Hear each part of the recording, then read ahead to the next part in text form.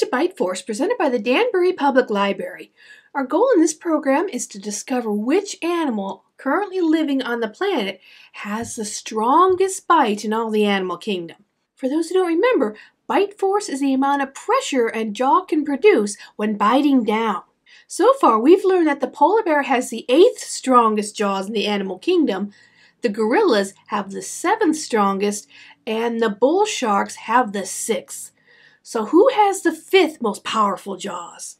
This week's animal is a member of the feline family. This means they're cats, and they're actually related to our house cat friends. These beautiful, sleek creatures have the strongest bite out of any member of the feline family relative to its size. This week, we're talking about the amazing jaguar. Jaguars are the 3rd largest cats in the world after the tiger and the lion. In fact, they are the largest cats found in the Americas. Male jaguars can reach lengths of over 6 feet, not including their tail, and weigh up to 210 pounds. At first glance, jaguars and leopards look pretty much the same. They both have coats covered in rosettes, those round markings on their fur. But if we look closer, we see that jaguars have black dots in the middle of some of their rosettes. Leopards do not have those black dots. Jaguars also have larger, rounder heads and shorter legs than the leopards do. Some jaguars can be melanistic. This means they have an increase of black pigment in their fur. When this happens, their mane fur color and their rosette's color are very similar. Jaguars with this coloring are known as black panthers. Today, jaguars can be found in Central and South America, from Mexico to northern Argentina. Their range, or the distance over which they can be seen, found, and live, once extended all the way up into the southern parts of the United States. By the 1940s, it was very rare to see jaguars in the United States because they've been chased off by hunting, mostly for their fur. There have, though, been recent reportings of jaguar sightings in Arizona in recent years, so they might be making their way back.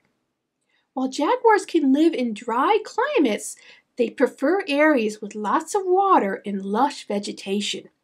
They thrive in rainforests like the Amazon, as well as in dense swamplands and wetlands. These areas give them lots of ground cover they need to stalk and hunt their prey. Jaguars have a wicked bite, coming in at 1,500 psi, or pounds per square inch.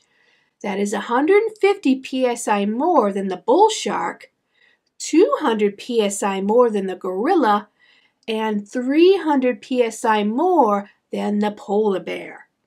Their jaws are powerful enough to pierce a skull and crack a sea turtle's shell with ease. These carnivores will hunt everything from frogs, fish, and reptiles up to deer, cows, and other large livestock. Jaguars are solitary creatures. This means they prefer to live alone. Males defend a territory of up to 50 to 55 square miles, marking their space by smell. One way they do this is by peeing on various areas in their territory. This lets other jaguars know that, this area is taken. I don't want to mess with that guy. But they also do something else. They claw trees. Clawing on trees helps jaguars keep their claws sharp and free of dirt and debris that could cause an infection. It also gives their muscles and ligaments in their paws a nice stretch that keeps them nice and limber so when they go to hunt. But there's something else that clawing does. Jaguars, like all cats, including our house cats, have an interdigital gland that releases a smelly substance when they scratch things.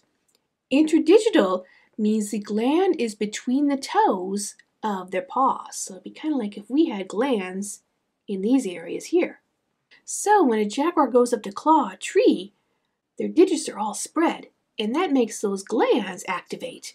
And when they scratch down, they're leaving that smelly substance behind on the trees. Now, we can't smell it. Our noses aren't good enough, but other jaguars and other animals can. All cats have that interdigital gland, including our house cats. This is why they sometimes like to scratch the sides of our couches and chairs. It's exercising their claws, but it's also them leaving their scent behind to claim and mark their territory. So let's get back to that impressive bite. Last week we found out that the bull shark's powerful bite came from the wide width of his mouth compared to the overall size of his head. As we learned, with sharks, the wider the mouth, the more powerful the bite.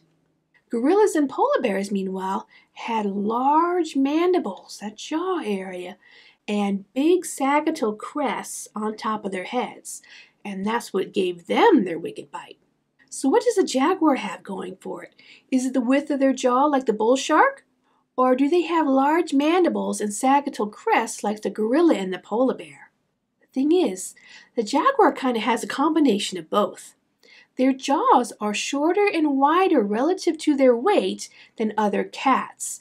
This increases their bite leverage, helps to improve how much they can bite down.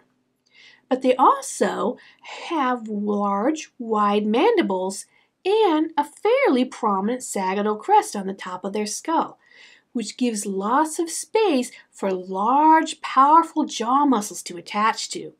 And large jaw muscles translate into a powerful bite.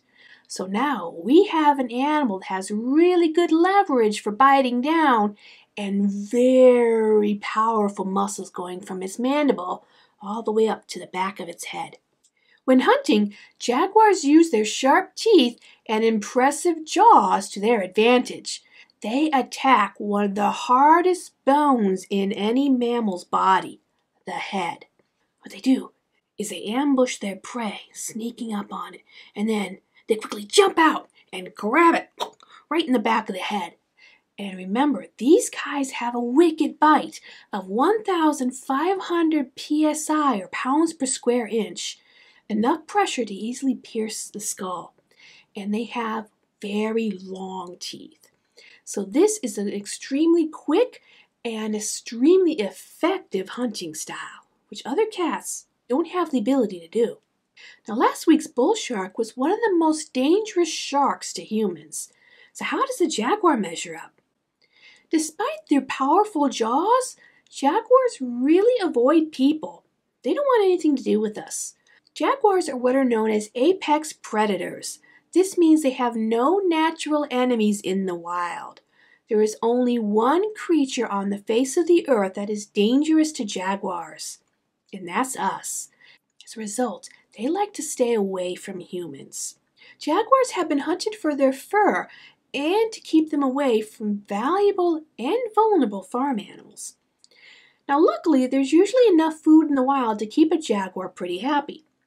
But sometimes they wander a little too close to farmlands and are tempted by the very easy hunting that cows and other livestock provide. When this happens, this puts them a little too close to humans. When jaguar attacks on humans happen, it's usually the result of both of us being in the wrong place at the wrong time. Today we've uncovered the 5th strongest jaw in the animal kingdom. Tune in next time as we discover who has the 4th strongest jaw. Until then, stay curious. Bye everyone!